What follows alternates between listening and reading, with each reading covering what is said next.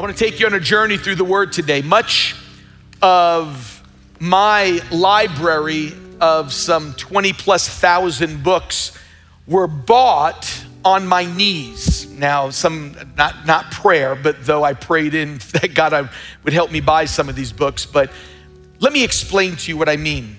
I have a lot of old books that were bought in old used bookstores around the country, and I'm so thankful. I'm so thankful for Summit International School of the Ministry, because that whole library is up there to help the next generation of young pastors that are going to be going into the ministry. So all those books that have been collected over the last 40 years of ministry are now in the hands of the next generation. But I had a book strategy that I want to just share with you real quick, what I used to do to find some of the treasures that are up there at Summit and in my library. And let me just tell you what the strategy was. When I would go into an old bookstore, I had one thing that I would do. I would get down on my hands and knees and look on the shelves at the lowest bottom part, and it was there that I found some of the best treasures that I have in my library today. For this reason, when people would walk into a bookstore, they look straight ahead to see what they can find right here, when I realized that the treasures were found on the bottom shelf. And I have to tell you today, that's not just a book buying strategy, that is a kingdom strategy. That the treasures of the kingdom of God are not found standing up, it's found down on our knees where God is calling us to. F.B. Meyer, the great 19th century preacher, said it like this. He said, I used to think that God's gifts were on shelves one above the other. And the taller we go in Christian character, the more easily we could reach them. And then he says this, I find that God's gifts are on the shelves one beneath the other. And it's not a question of growing taller, but for us, it's a question of will we go lower to get them. Times Square Church, the best place we can be is on our knees as a church and humble before God. Let's pray. Father, would you come and speak to us over these next few moments? I pray that God, as we begin to go through your scriptures, let the word of God begin to show us how important this is. That God, we want to be low shelf people. We want to be on the bottom that says, God, we want to find those treasures on our knee. We want to find them in humility. We want to find them on what brings, God, your kingdom closer, your presence closer. So Lord, over these next few moments, would you just help us as we begin to go through your word in Jesus' name? And everybody said, amen. Well, welcome to Times Square Church. Welcome online that you are watching. I want to take you on a journey today. I want to talk to you about that top shelf and that bottom shelf. I really want to talk to you today about pride and humility. There's a reason I'm doing this, because it's something that God started to challenge my own life, because I started to realize, and I'm going to walk you on this journey today, pride and humility are two attitudes that can quickly turn God into an enemy or God into an advocate. It's going to sound strong, but it's true. It's pride repulses God, but humility attracts him. That's why pride becomes the greatest enemy and embracing humility becomes our greatest friend. See, when God sees a humble heart, it touches a soft spot of God. Humility literally is a soft spot for God. No matter what you've done, no matter where you've been, and I'm gonna show you that today, that when the people of God or anybody begins to humble themselves, it's amazing how it begins. Humility gets God's attention every single time. And I want to take you on a journey today because I want you to see an awful Old Testament story that turns around fast because someone went to the bottom shelf. Somebody begins to literally embrace humility. I was amazed as I watched this story get worse and worse and worse. And then all of a sudden, someone embraces humility, and to see how God intervenes and how God steps in. Now, the Bible shows us this principle on two of the wickedest people in all of the Bible. If wickedness was personified then, it would be these two names. If we were to personify wicked in the last 60, 70 years in our country, we could go back as far as World War II with Adolf Hitler or with a present day Osama bin Laden, and we would think of pure evil. These two people in Bible times were in that category. And let me just tell you this, Times Square Church, to make it worse, they were married to each other. Now that's a tough marriage. I'm gonna tell you that right now. This was a husband and a wife team that were married together. I've been in ministry now for almost 4 decades. In about a year, it'll be 4 decades. And I have counseled a lot of tough marriages in marital counseling.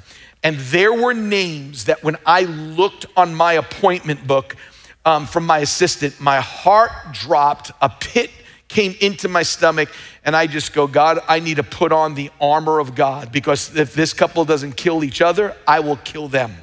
And I just thought to myself, and I can't even tell you the stories over the last 4 decades of what we went through. I couldn't even imagine, as I was looking at this couple in the Bible, I couldn't even imagine if I ever saw them on my appointment book. I think I would have run for the hills at that point if I would have saw them on there. The husband is listed as the most wicked king in the Bible, and the wife's name you will recognize as one of the worst women in the Bible. You ready for this? Their name is Jezebel and Ahab. How many have heard of those 2 names? Jezebel and Ahab. Those aren't just 2 wicked people. They were married together. I wouldn't even want to be near that home. I could just tell you that right now. I mean, Jezebel, that name goes all the way into the book of Revelation and into those churches. And this is a couple that begins to start the story that I want to walk you through. But keep this in mind, jot this down. Pride is sin. Let me just say that real clearly. Pride is sin. And the essence of sin, the core of sin, is selfishness. It's about you. And the fruit of selfishness is this entitlement. I feel entitled. I deserve this. I have a right to this. I demand this. Let me give you some top and some top shelf and low shelf a thought here. Jot this down. The pride, get this, is concerned with my rights. Pride is concerned with my rights. Humility is concerned with what is right. What is the right thing? What is right in the eyes of God? Let me say those words again. Pride is concerned with my rights, what I want, I demand, what I feel entitled to. Humility, lower shelf, that's concerned with what is right. It was Augustine, the 4th century theologian, who said it powerfully. He said, it was pride that changed angels into devils, but it's humility that can make men as angels. That's where God is calling us to. That's that bottom shelf. Even the Bible predicts, think of this. The Bible predicts the end of pride and humility. Gives you what the ending is, whichever one you want to embrace, my rights or what is right. And listen to what Solomon says in Proverbs 18:12. He says, pride ends in destruction, humility ends in honor. And one of the things I've seen about pride is this, is that the soil many times of pride is comparison. It looks at everything around you, and all of a sudden this entitlement, this selfishness starts to come up. I demand this, I'm entitled to this, I want this. It starts to come up through comparison. And then you know what happens with comparison? Comparison is the thief of joy. It takes joy away from your heart. That instead of singing with Emily and the team today that says, all my life you have been so, so faithful. All my life you have been so, so good. You're looking at what other people have instead of looking at what God has done for you. How many could say, God has been faithful to me today? Then that's why we keep our eyes off other people. The craziest experiment that I heard this week was done with these Capuchin monkeys, these very honorary monkeys. And this is what they said. They said it consisted of a diet of cucumbers. And this is what the story said. It said the experiment said that they took a whole group of these very active monkeys and gave everybody a cucumber, except for one monkey they decided to give a grape to. They said the room went out of control, and all the monkeys, you ready for this? Took their cucumbers and threw it at the grape giver, not even the grape eater. So the guy that was serving the cucumbers, the guy that was giving it to them, they started whipping the cucumbers at the guy. And here's what I started to realize. we do the same thing. You know how many cucumber throwers I've seen at God? That people that didn't like what other people have gotten, what other people have had, and instead of realizing God has been faithful, God has been good, I don't have to worry about what anybody else has, I can just speak for myself. God has been so good in my life. I know that to be true. And you're gonna see today in the next few moments, and I need you to follow with me. You're going to see the cucumbers getting thrown by Ahab and Jezebel because somebody has a grape and they got upset. Instead of being satisfied with what they have, that this story is not just about throwing the cucumbers, but they were about to begin to see something even more sinful and wicked begin to take place. Why is that gonna happen? Because here's what the Bible says about this man Ahab and Jezebel. Listen to what 1 Kings 21:25 says. Listen to these words. Surely there was no one like Ahab who sold himself to do evil in the sight of the Lord. Look at that phrase. There was no one like him because Jezebel, his wife, incited him. The Message version puts it like this. Ahab, pushed by his wife Jezebel in open defiance of God, this part took my breath away, set an all-time record in making big business of evil.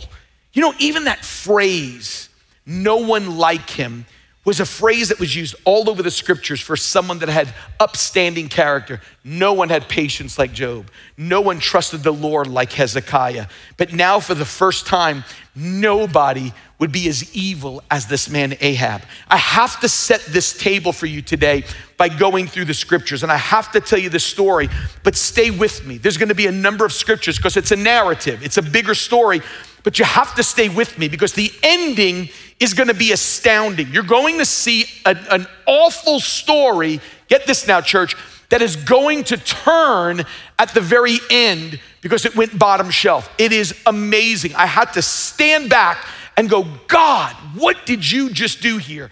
Now, this is an important story. Some may ask, well, Pastor Tim, listen, this story is thousands of years old. Why does this story even matter for us? You know why? Because the Bible says it matters. Now, Pastor Tim, why would you say that? Well, I don't. The Apostle Paul says it. He says in 1 Corinthians 10:11 that these things are written. He was talking about Old Testament stories. The Old Testament of our Bible are written for our instruction, which means Old Testament stories have lessons for us today for us to embrace. And so I want you to stay with me on this journey through this story. Ahab is upset about someone else having grapes and he only has cucumbers. He wants something that doesn't belong to him. He's the most powerful man in Israel and he's upset because someone has a piece of property. The man's name was Naboth. This is gonna be an important name to remember. Naboth owns a vineyard and his vineyard is literally next to the palace. It is prime real estate and the king wanted it, but someone told him no. Here is their conversation. Look, notice it with me. It says, Ahab spoke to Naboth, the king, speaking to the vineyard owner. He says, give me your vineyard that I may have it for a vegetable garden. Because isn't that interesting? We're talking about cucumbers and he wants this vegetable garden because it's close beside my house. And I will give you a better vineyard than it in its place. And if you like, I'll even give you the price of it in money. But Naboth said to Ahab, the vineyard owner says to the king, the most powerful man on the planet, the Lord forbid me that I should give you the inheritance of my fathers. Now pause there for a moment. Let me tell you one of the things that I started to realize over many years of ministry. It's important not only for us, it's important for all of us. Jot this down. One of the ways to discover how mature we are, if you wanna know if you're spiritually mature, I wish it could be known simply by the way you sang, because the way you sang was amazing. I wish I could just listen to the singing and going, everybody in this place is mature in Jesus because they sing good. Let me tell you something, I wish it was that simple. But here's what I've learned. One of the ways to discover your maturity is watch how you react when someone tells you no. Watch the reaction that can come up when someone who's in authority says no to something that you want to do. Those, especially in Ahab's case, are those someone who hears yes all the time, now all of a sudden hears no from not even a superior. someone who's just a landowner and he's the king. And this reaction that comes next is unbelievable, because what happened when Ahab was told no over a vegetable garden, let me read it to you. I'll tell you what happens here. You ready for this? This is 1 Kings 21:4. And it says this: so Ahab came into his house sullen and vexed because of the word, really, because he said no. He said no to Naboth, said no to him, had spoken to him, for he said, I will not, there's his no, give you the inheritance of my father. Here it comes. And it says this: he laid down on his bed, turned away his face, and ate no food. All of a sudden, he becomes like a little baby pouting that someone didn't give him their garden. All of a sudden, Jezebel, the dynamic duo, wicked person number 2, sees her husband pouting and wants to know what goes on. So now we go to Jezebel's conversation, and here's what it says about Jezebel and Ahab. Now here it comes. Jezebel, his wife, came to him and said, how is it that your spirit is sullen and you're not eating food? So he said to her, because I spoke to Naboth and said to me, give me your vineyard or money, or if it pleases you, I will give you a vineyard in its place. But he said, no, I will not give you my vineyard. Look what it says. It says, Jezebel, his wife, said, do not you who now reign over Israel, arise, eat your bread, let your heart be joyful. I will give you the vineyard of Naboth the Jezreelite. And church, look at me. What comes next is nothing but pure evil and diabolical. She sets up a cold, calculated murder of Naboth so her husband could get his vegetable garden, and so mommy doesn't have a pouting husband anymore. That's really what's going on here. She says, I can't live with a pouting man. I'm not eating food. I'm gonna be crying because I can't get what I want. That's the way he reacted to no.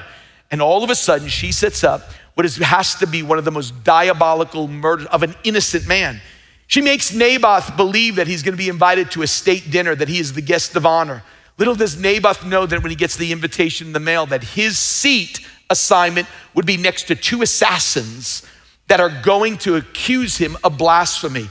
And before Naboth can say, you got the wrong man, they take him outside and stone him to death. That this man would get an invitation in the mail, he'd put on his best suit, he'd eat the best food he has ever eaten, sit next to royalty, but had no idea that the moment he walked out of his front door, they had it all planned. Jezebel had it all planned that he was never gonna walk back through his front door. He would never see his children. He would never see his wife. You ready for this, folks? Over cucumbers, over a vegetable field. The pride of this man would not let it go. And here's the part I want you to get. Just when you thought you got what you wanted, your vegetable garden, let me just tell you this, God knows how to ruin garden parties. Just as you're going, look at what I have, God knows how to step in before you can even pop the champagne, blow up the balloons, while you're playing around on property that doesn't belong to you. God is about to show up. Look at me for a second, because when all of a sudden you step in and violate what God begins to speak to us, let me just tell you something. You may enjoy it for a moment, but God is going to get the last word. I'll tell you that right now. In fact, Deuteronomy chapter 10, verse 18 reminds us that God avenges orphans and widows. And all of a sudden, he has become the advocate, you ready for this? The advocate of Naboth's children and the advocate for Naboth's widow. He has become the enemy of Jezebel, and he's become the enemy of Ahab at that moment. And before Ahab could enjoy, get ready for this, before he can even enjoy his vegetable garden, God sends an Elijah to the vineyards. Soon as he thought, look at what I got, you got an old crusty prophet walking in there, and that's the last person he wants to see on that day, because he knew what the right thing to do was. Times Square Church, listen to me. Those online, don't miss this. It was Kierkegaard, the Danish theologian, who said it like this: the Bible is very easy to understand, but we Christians can become scheming swindlers. We pretend we're unable to understand it because we know very well that the minute we understand it, we are held accountable to what the Word of God says. We are held accountable to what the Bible says. He knew what he was doing was wrong. And the moment that we begin to violate God's word, okay, here's a part. I got to give you a side note. This goes along with what Pastor Patrick and Rosa do. This goes along with not only our counseling ministry, but any counseling ministry, Christian counseling ministry. Jot this down. Get this down. When you reject the voice of God, you lose the wisdom of God. When you reject what you know to be true, you will lose the wisdom of God, the next step of what God is asking you. God values his word. His Holy Spirit is so valuable to him that let me say it to you this way. Anybody was ever in a conversation and you were about to say something and you felt inside of you, don't say it? Am I the only one? I just want to make sure that I'm not the only person in New York City getting convicted. Okay, stay with me. You know how many times I'm about to say something, whether it's to a spouse or to a child or to a staff member or to a friend, and the Holy Spirit says, don't say it. Don't say it that way. Bring it down a notch. You're angry, you're upset, you're this. And all of a sudden the Holy Spirit says, how many have ever felt that? Would you raise your hand? Okay, put it down. How many have ever still did it? Would you raise your hand? Okay, the God will get the liars, but stay with me for just a moment here. When you reject the voice of God, you lose the wisdom of God. When you make decisions that bypass that, you can't know what the next steps are and you need godly advice. That's why when you step into areas and you feel the consequences come against you for what you've done, whether it has to do with money, finances, whether it's to do with anything, it could be from lying to dealing with money, whatever it is, and you're now facing the consequences, whether it's in a marriage, it's in your job, it's with your children, it's with the courts, that all of a sudden Elijah has stepped into your vineyard. I want you to listen real close to me, Times Square Church. Those that are watching online, I feel strongly about this because this is what happens. We lose the opportunity to know what the next step is. You know what the greatest thing you can do if you've blown by the conviction of the Holy Spirit? You better find a godly person to listen to. You better find a godly man or a godly woman to listen to. Pastor Tim, why is this important? Let me tell you.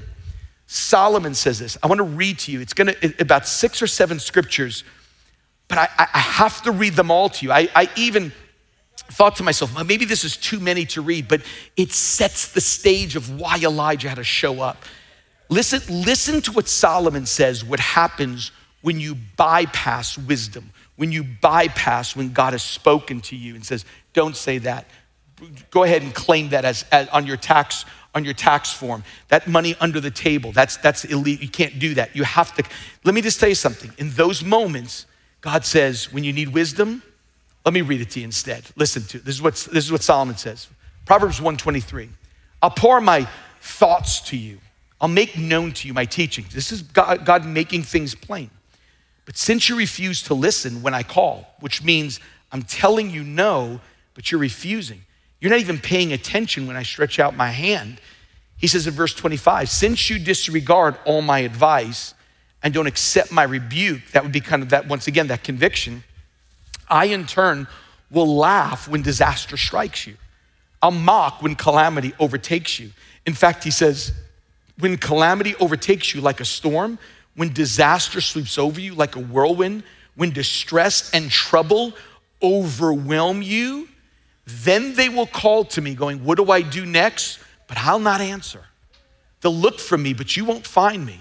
When you hated knowledge, you didn't choose the fear of the Lord. Listen to verse 30. Since they wouldn't accept my advice and spurn my rebuke, they'll eat the fruit of their ways and be filled with the fruit of their schemes. Folks, that's intense. What he was saying was this: You can't hear from God, feel God, read his word, hear a message like this, blow it off, and then all of a sudden when you face calamity, when you face consequences, just think, well, I'll just do this the next step. It's the worst thing to do. That's why what happens next in the story with Elijah is this. An outside voice has to come, and Elijah walks through, in a sense, Ahab's vineyard. Listen to what happens. When Ahab heard that Naboth was dead, Ahab arose, went down to the vineyard of Naboth to take possession of it. And it says, then the word of the Lord came to Elijah saying, arise, go down and meet Ahab, king of Israel, who's in Samaria. Behold, he's in the vineyard of Naboth where he has gone to take possession of it. Now listen, I know this is a lot of scripture, but I need you to see how evil this couple is, because it's gonna get better. Just stay with me, I promise you.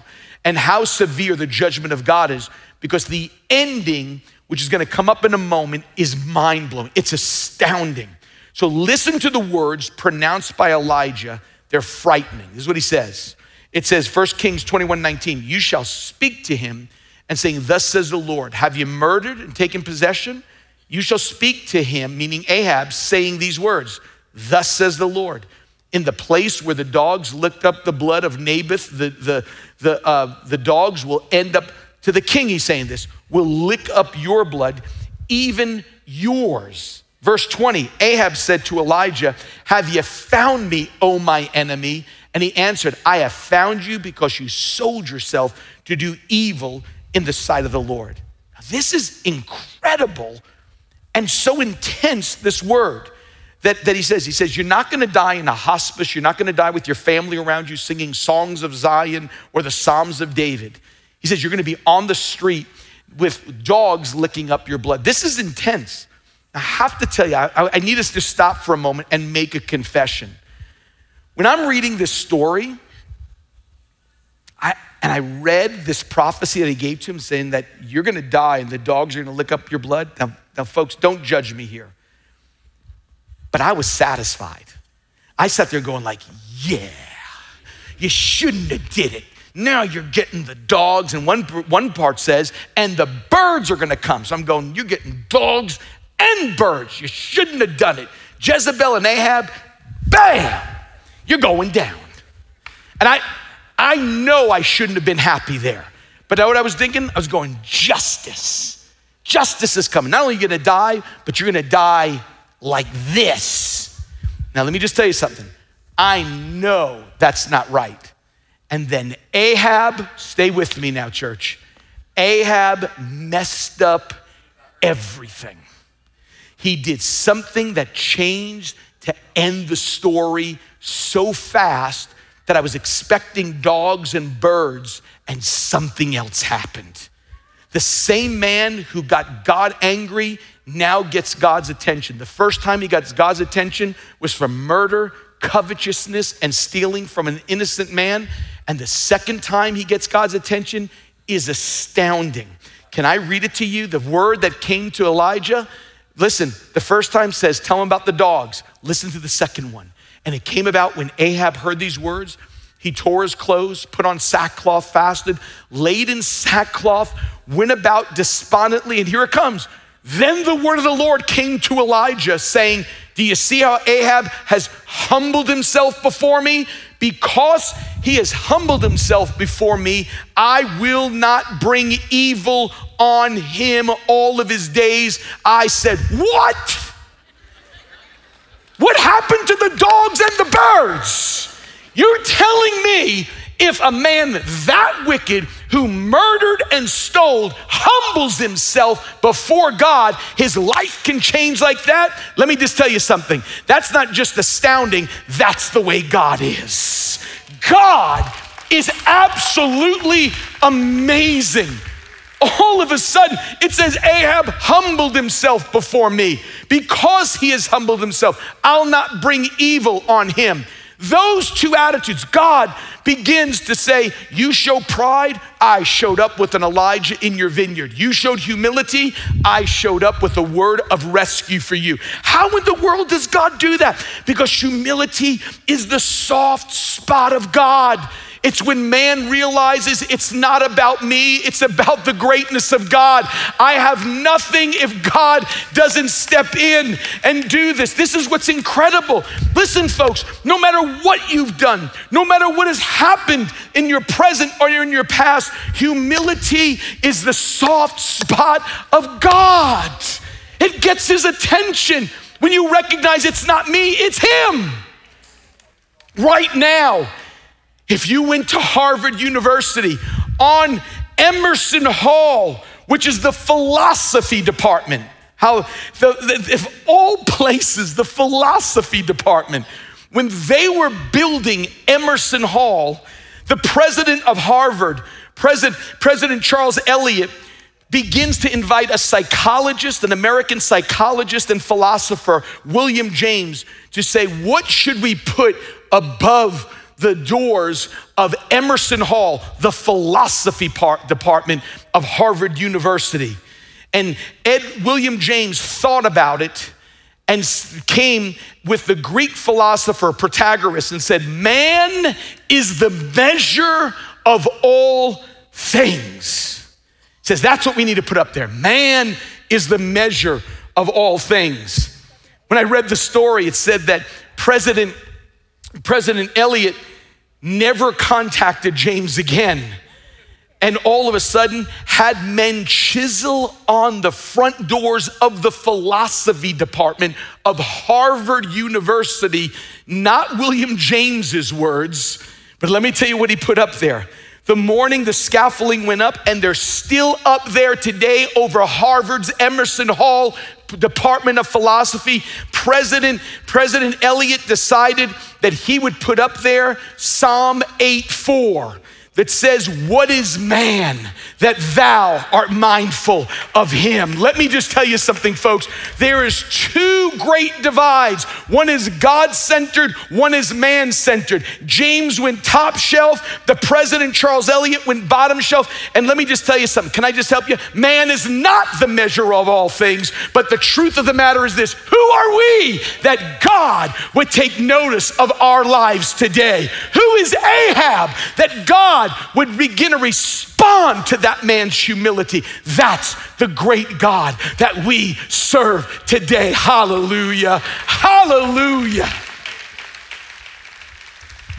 You know, I have to just say this for a moment, pause for a moment and say this, which shows me in this story. I don't care how far you think one of your loved ones, your children, your husband is from the Lord. It just shows here immediately that God takes the most wicked man in all the Bible, and humility turns God. That all of a sudden, think about it. Wherever your son or daughter may be right now, wherever your husband or your wife may be right now, wherever a cousin or an aunt or a nephew may be right now, I'm here to tell you this: if God can take the worst king in Israel's history and all of a sudden change an awful president like that, can you imagine what we could do if we started to pray for people and pray for prodigals, that God would turn them? You know what? I want you to listen, because it could be for someone in this room. How many know, not even whether they're connected to you or not, how many know of a prodigal that needs to come back home to Jesus? Would you raise your hand? Okay, let me just tell you this. Those who are watching online, those who are in this place, can you imagine if we started connect groups praying for prodigals to come home to Jesus? Can you imagine if some of you moms, how about moms putting a connect group together saying, let's pray for prodigals to come back to Jesus? How about wives praying for spouses to come back for Jesus? How about somebody going to tsc.nyc groups and saying, we have the prodigals back to Jesus group? Let me just say something. You can talk about them, you can complain about them, but we need God to intervene. Your talking and your complaining is not gonna bring them back. Hey, can I read to you? Let me tell you, if you want a great thought to start that group, I don't care if you're around the world, if you're watching from Budapest or London, if you're watching from Manila, if you're watching from Los Angeles or down in Dallas, Texas, start a group that would begin to pray people home back to Jesus. Pray him out of a pig pen and pray him right back into the Father's house. You wanna know why? Because prayer works. Prayer works. I love what J. Sidlow Baxter, an Australian pastor, said in the 50s. He says, men may spurn our appeals, they can reject our message, oppose our arguments, even despise you, but they're helpless against our prayers. Let me just tell you something. It's all the reason why we need a prayer group and not a talking group. We need a prayer group that calls God and say, only you can turn something around immediately. That's what God can do. It stops him in his tracks. That's what it takes place. Now listen, I wanna get ready to close, but I kept thinking to myself about humility. And I kept thinking to myself, why does it get God's attention? What is humility? Now you have to just kind of stay with me on this. I in those 20,000+ books, I have this 2-volume set that when I'm reading the Old Testament, I kind of lean to it sometimes. It's called the Theological Word Book of the Old Testament. And what it does is it'll bring definitions. Some people will look in a concordance to find a definition and maybe find a synonym, but this kind of brings out a nuance of a meaning. And I looked at what Ahab did. I said, what does it mean he humbled himself? Twice it said, he tells Elijah, he said, listen, the first time I spoke to you, we talked about birds and dogs. Now this time, I'm telling you, he humbled himself. Did you see him humble himself? He humbled himself. And I looked up that word in that context, and because the Hebrew language is picturesque, this is what it said. I'm just gonna read it to you word for word of what Harris, Archer, and Walke said in the Theological Word Book of the Old Testament. They said this: humility means to pack your bags and take them out of the land. Pack your bags. I kept thinking, going like, what is that? Humility. I thought humility was like, oh, I'm nothing. No. This is, it says, it is a word picture. And then all of a sudden I started to think to myself, that's exactly what humility is. Folks, those here and those watching online, you know what humility is? Packing your bags and getting them out of the way. It means this. It means, you know what you put in those bags? Pack up your credentials. Pack up your excuses. Pack up your accomplishments and achievements. Pack up your reasons why you did it, and pack up your entitlements, demands, rights, and opinions, and come to God with nothing but a sinful heart and say, God, here I am. I need your help right now. There is nothing of an accomplishment that gets us a right standing before God. There's not a degree that you hold. There's not a salary that you make. There's not a possession that you own will get you before God. The only thing that gets us before God is a humble heart. That's what gets us before God himself. I don't care what degree you own in this place. I don't care what degree you have worked so hard for. That doesn't give you an audience with God. You could be a king and Ahab, but humility gets you before God, not because what your title is. You could say, I have a BA, I have an MBA, I have a PhD, and still be DUMB, because that will not get you before God. Only humility would get you. In fact, Charles Spurgeon said it this way: be not proud of race, face, or place. It is all grace that gets us there. That's the only thing. Pack up all those things, pack them up, and let's get before God and just say, this is who I am. None of my accomplishments, my personality, my charisma, my achievements, my degrees, they don't work in the presence of God. It's humility that God starts to work on our behalf. Put it all away. I was reading the story of world champion boxer Muhammad Ali at his prime. Heavyweight champion of the world, was on a plane going to train for his next fight. And while he was on the plane, the stewardess walked over to him before the plane was gonna take off and said, hey, you have to fasten your seatbelt. And Ali, in his own inimitable way, looked at the stewardess and said, Superman don't need no seatbelt. The stewardess looked and said, Superman don't need an airplane either. Fasten your seatbelt. Let me just tell you something. You can't fly, I can't fly. It doesn't matter if you can fly or not. It's humility that God is looking for. Pack it up, Muhammad Ali. Pack it up, professor. Pack it up, businessman. Show up before God and say, this is who I am. I need God today. That's what we need. Humility stops heaven. Man, if there's ever a person that you would think, hey, look at my achievements, and you see the humility, let me close with this. It's the humility of the Apostle Paul. I want to read to you 3 verses, I'll call them 3 Pauline statements in chronological order. These 3 Pauline statements, I want you to write these 3 verses down. And I want you to see how Paul starts to see himself. We think of ourselves sometimes that the older we get, we think sometimes how much important we are, but you see the opposite in the Apostle Paul. Let me give it to you. I want you to jot down these 3 verses. Here it comes. When Paul steps into ministry, one of the first books that he penned,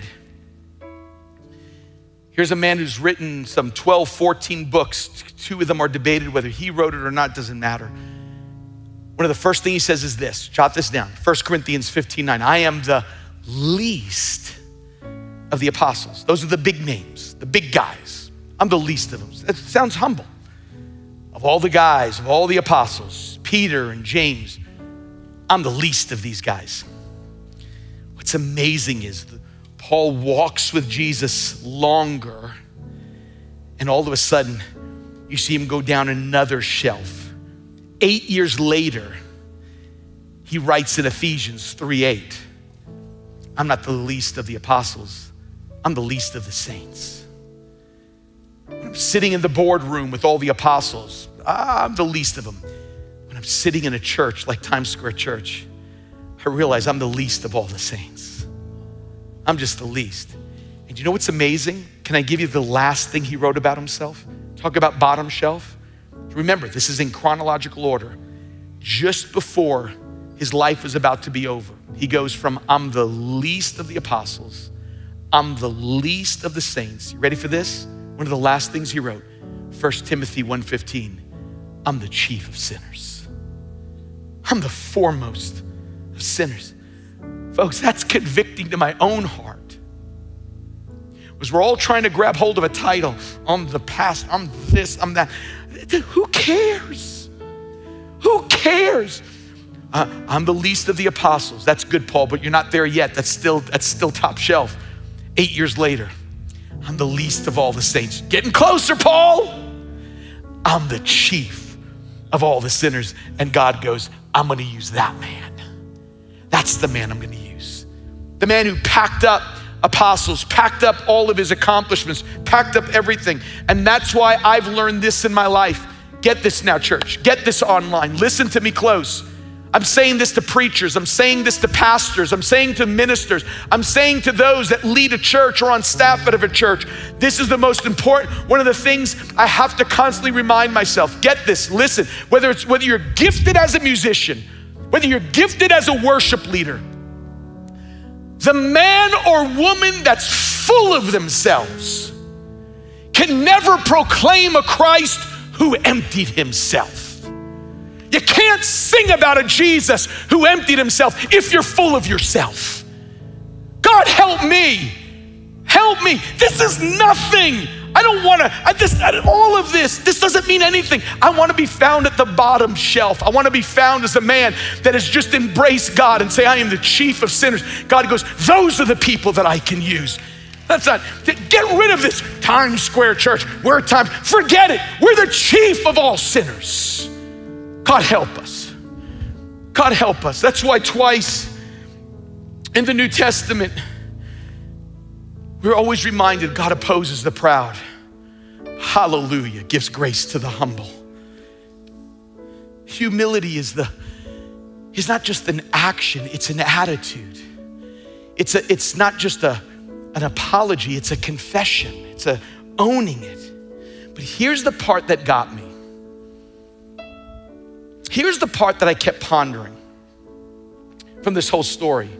I'm so happy the way it ended. I'm so happy he embraced humility. Ahab did. But you know what got me was how long it took to get him there. Like how long? Like there's a man dead. There's a family that lost its father. And there are children here that have no father, that there's not a dad that's gonna walk those daughters down walk them down in their wedding. Like how long is it gonna take for someone to wake up?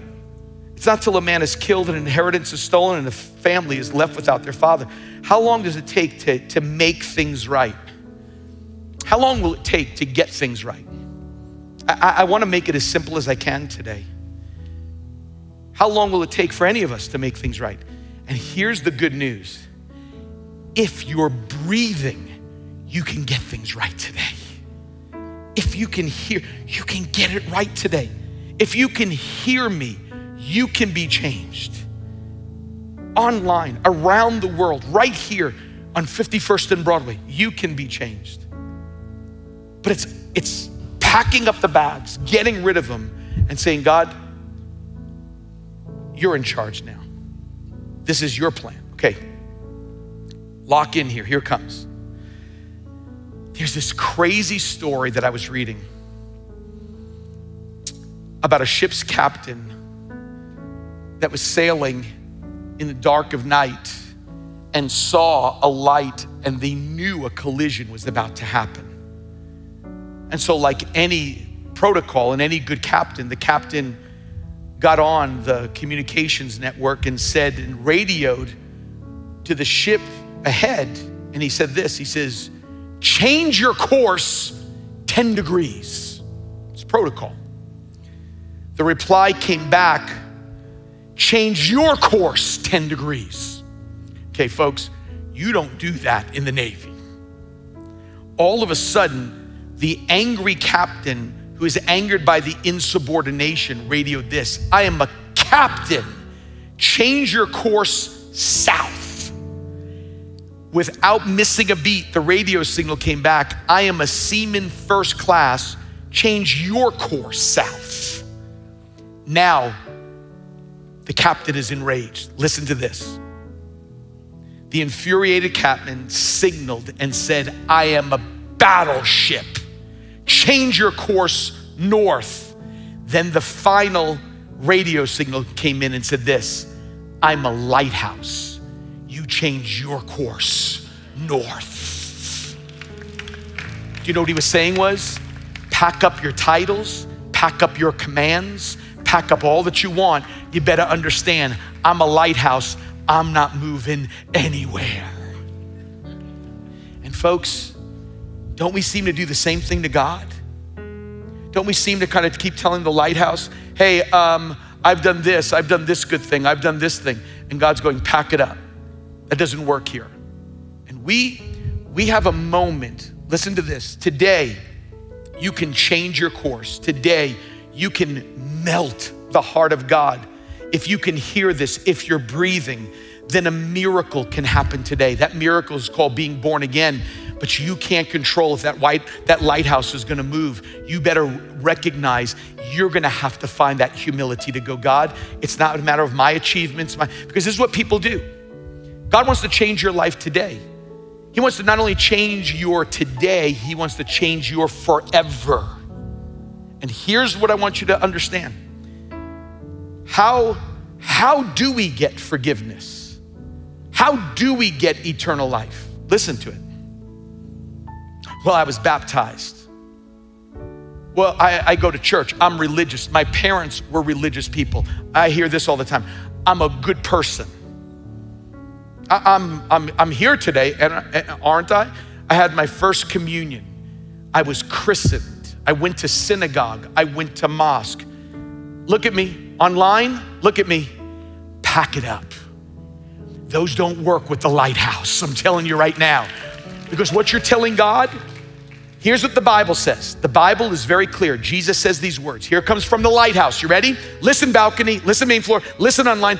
No one can see the kingdom of God unless they are born again. That's the lighthouse. So when you say, I'm a good person, you know what you're telling? You're telling the lighthouse to move. You're going like, no, I got this. I'm born. If Jesus is saying no man can see the kingdom of heaven unless you're born again, so you're gonna tell him, I'm a good person. I don't hurt anybody. I haven't harmed. I'm a good father. I pay the bills of the family. That's not what Jesus said in John 3:3. Jesus said, you must be born again. Folks, the lighthouse isn't gonna move. The lighthouse, it's gonna call for humility to pack up all of our achievements. I went to synagogue. I come from a religious background. I went to the mosque. Did this. I fasted. I rode a bicycle from my religious and did this for 2 years. I gave up 2 years to go on the mission. I carried a briefcase around all throughout the streets. You could pack it all up. You have to be born again. You could pack it all up. There's nothing that you can say that is going to begin to change the lighthouse. You've got to show the humility. You've got to show the humility. And today, this can change your today and your forever. Well, Pastor Tim, how does that happen? Jesus uses the phrase, you must be born again. To say you must be born again, you can't make optional. What Jesus says is a necessity. He uses a phrase, be born again. What he was saying was this: just as you've been born once, you need a second birth. The first time was physically. The second time is spiritually. The first time a doctor may have delivered you, but the second time, it's God delivering you. That's what he does. Well, Pastor Tim, how does it happen? Okay, you ready for this? It's as simple as ABC. Words that we say to elementary kids. Each one of those letters correspond to the journey. Here it is, A, admitting that I'm a sinner. That every one of us in this place, whether you're a businessman that lives in a penthouse and a CEO that lives in a penthouse, or whether you're a single mom that's living on aid in government housing, let me just tell you, we all have a condition and it's called sin. You can't fix it by a promise, a program. There's not a priest or a pastor. There's no one that can fix it except God himself. Every one of us have that condition. In fact, one person says like this: we're not mistakers in need of correction. We're sinners in need of a savior. We don't need a second chance. We need a second birth. How does that happen, Pastor Tim? It's the B word. Believe that God sent his son to die on the cross for me. It's believing that I couldn't fix myself. This is getting out of the way of the lighthouse. That I needed someone to come and change me from the inside out. Because if I could get to heaven by all my accomplishments that I've been pulling out of the bag to show God, then why would God have to send his son to die for me?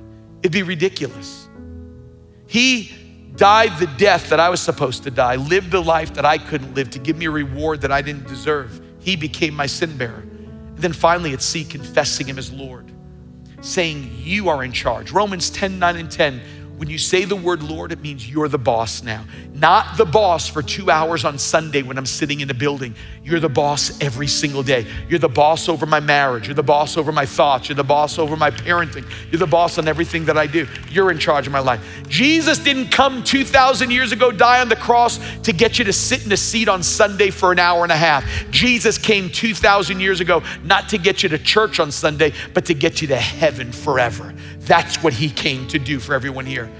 If you're here today, I want you to bow your head and close your eyes. Wherever you're at, balcony. If you're watching online, I want you to listen carefully. But those in this building, close your eyes and bow your head. I want to ask you a question. It's the most important question anyone can ever ask you. Have you been born again? Life doesn't change. I'm asking you to pack your bags and get rid of them and go, God, here I am. I'm a sinner. I need help. Because everybody's trying to get perfect. Everybody's trying to get good and come to God. You don't get good and come to God. You come to God and he makes us good. That can change for you today. Watching online around the world, this can be the moment. Whether you're watching from Africa, whether you're from Nigeria or you're watching from Egypt, whether you're from Saudi or you're watching from Budapest, whether you're watching from Russia or the Ukraine, God wants to change you today. The miracle can happen. The awful story can end with humility that changes everything today. Pastor Tim, what do I need to do? I want to invite you to pray a prayer with me. I want to invite you to start a journey with God today. And if you're here with every head bowed and every eye closed, and you'd say, and even watching online, I want you to listen. If you're here in this place and say, Pastor Tim, when you pray that born again prayer, it's not a magic prayer, but when you pray that prayer, I want to be included in that. I want to start a journey with God today. Maybe a friend invited you, or maybe you're going to be listening on a Thursday or a Friday. God can work at any day of the week. But if you're here right now and say, Pastor Tim, when you pray that prayer, I want to be put in that prayer. I want to be part of that. If that's you, and you say, Pastor Tim, include me in that born again prayer. Every head bowed and every eye closed, without any hesitation. If you're sitting in this place today, I want you to hold your hand up high. Say, put me in that prayer today. Hold it up high. I want to make sure I see it. There's 1, 2, 3, 4, 5, 6, 7, 8, 9, 10, 11, 12, 13, 14, 15, 16, 17, 18, 19, 20, 21, 22, 23, 24, 25, 26, 27, 28, 29, 30, 31, 32, 33. Keep them up. Anyone in the balcony? 34. I just want to make sure. 35, 36, 37. Can we thank God for those that lifted up their hands today? Come on. I want all of us to pray this prayer with them. Come on, everybody in this place, say this with me. Dear Lord Jesus, come on, you online, pray with me. Say it again. Dear Lord Jesus, you are the Son of God. I believe that on the cross, you took my sin, my shame, and my guilt, and you died for it. You faced hell for me, so I wouldn't have to go. You rose from the dead to give me a place in heaven, a purpose on earth, and a relationship with your Father. Today, Lord Jesus, I turn from my sin to be born again. Okay, come on now, say it loud. God is my Father. Jesus is my Savior. The Holy Spirit is my helper. And heaven is my home. In Jesus' name. Come on, can we thank God for that today? Hallelujah. Hey, can we just give God, I just have to say this before I tell you what the next step is. Just in-house, this doesn't even count online, just in-house, we've had 75 people commit their life to Jesus for the very first time. Come on, folks, we want to get as many to heaven as we can. Now, because of protocol, here's what I'm going to ask you to do. If you are one of those that raise their hand, if you're watching online, I want you to text the word connect to 51,000. Some of you are going like, I thought that was if you're visiting. We do everything through that. Everything through that. We'll give you what your next steps are to help you on this brand new journey of what God's asked you to do.